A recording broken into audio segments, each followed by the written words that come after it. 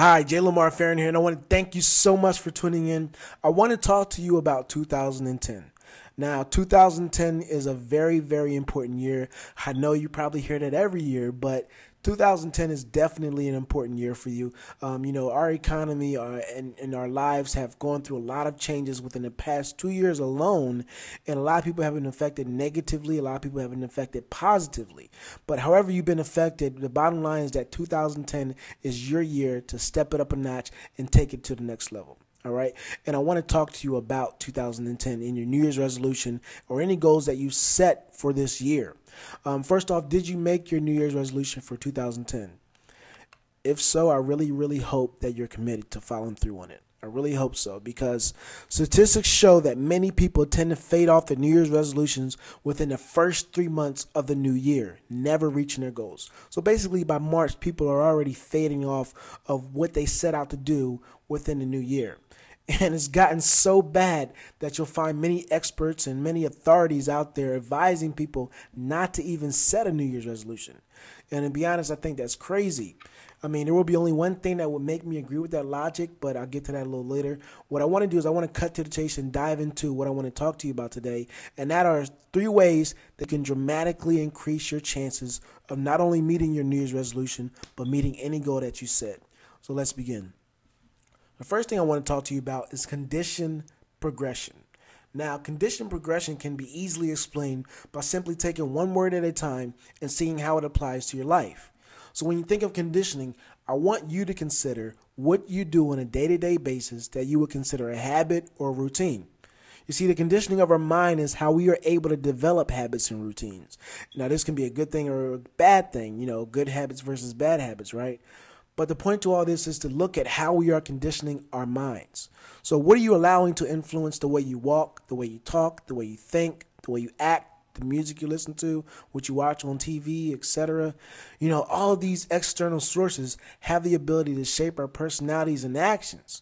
And as we do this on a day in and day out, it becomes second nature, like riding a bike. You stumble or fall in the beginning, and as you keep doing it over and over again, you begin to do it without much thought. And basically your subconscious mind has adapted to whatever you taught it or allowed it to be subjected to. So, in order for you to keep your New Year's resolution or any goal for that matter, you have to condition your mind to do whatever it is you set out to do, and it must be a consistent, repetitious effort. Now, as you begin going down this path, you're going to feel strange in the beginning, but eventually you'll get used to it. And your mind or your body, if you're trying to lose weight, basically your mind will adapt to it. And I'm sure you heard the saying, practice makes perfect, right? Well, I believe that saying to be very true. And as you continue down this path, you'll reach a point where you get comfortable with the direction you're going or what you're doing. And you have the ability to basically do one of 3 things. You have the ability to fall back, remain constant or the same, or you have the ability to progress. And obviously you want to progress, right? So in order to do that, you must step it up a notch. You must push yourself outside of your comfort zone. It's why people say your comfort zone is your failure zone, because you can tend to get complacent and off track. And this is usually the point where people regress and procrastinate. They get lazy. They go back to their old ways. And that's why it's very important that you continue to push yourself outside your comfort zone often in order to take your life or your business to the next level. All right. The next one I want to talk to you about is friends, partnerships, and associates. Now, friends and associates, they can make or break your ability to reach your New Year's resolution. All right. My mother used to always say, you are who you hang with, or I don't want you hanging around so-and-so because they're a bad influence. And of course, when I was younger, I didn't understand. And I said to myself that, my friends don't determine who I am, nor should I be told who to hang out with. Right. Now, notice I said it to myself, not my mom, right? However, as I got older, I started realizing that she was absolutely right. When you set out to do a goal, depending on the type of friends you have, they will either support your goals or blatantly reject them. Now, support of your friends or lack thereof can shape the decisions you make in life without you even fully realizing it. They could push you towards your dreams or steal your dreams within an instant. Therefore, it's key that you pick and choose your friends wisely. And if you have friends that are currently holding you back from your goals, even though they may mean well, You need to make new friends. I'm not saying dump your current friends. I'm saying make new friends. Spend time with people who are like-minded and have either succeeded at what you want to do or are definitely going in that same direction. These are the people that you want to partner up with. These are the people that you want to reach to. These are the people that you want to get advice from, all right? You'll get ahead a lot faster, and it will greatly contribute to your conditioned progress. The last thing I want to talk to you about is planning and analyzing. It's easy to say that you're going to go after this goal or you're going to go after that goal, but how are you going to do this? Just winging it will most likely always fail at whatever goal you're going after. Don't try just winging it. You might get lucky, but do you really want to take that chance? You not only need to know what you want to do, but how you're going to do it. And as you make your goals, it needs to be as realistic as possible to you in order for you to achieve it. And the only way you do this is by making, to-do lists, making schedules, having mastermind meetings, or, really, mind-provoking meetings with your partners and your friends and associates where you guys can basically leverage off of each other's experience and take each other to the next level. All right, you can learn from each other.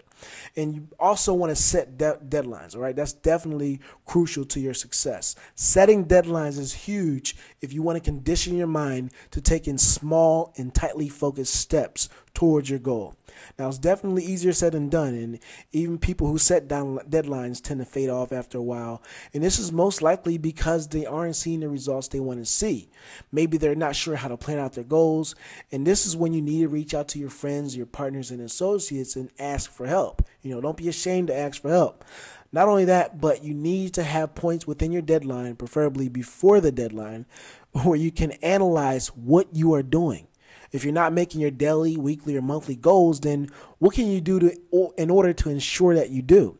If I know I want to lose 30 pounds in 1 month, right, which is about 7 pounds a week, and I don't achieve that goal, I need to analyze what type of exercises I did, how many sets and reps I did, and also what I ate.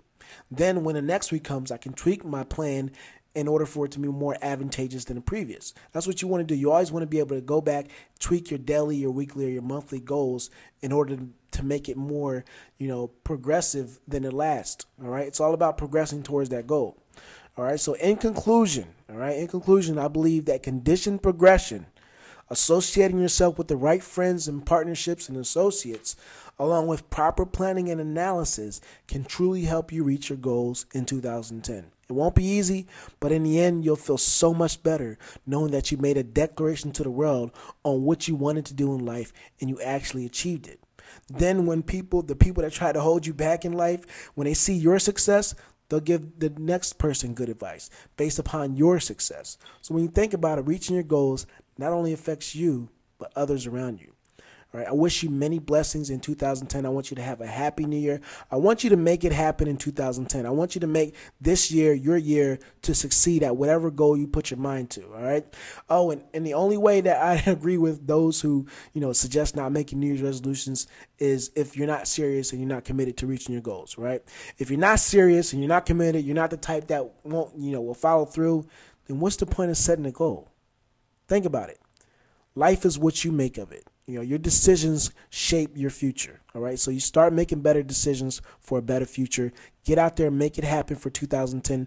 Whatever goal, I don't care what it is, lose weight, get your financial situation together, be happy, take your business to the next level. Whatever your goal is, get out there, make it happen.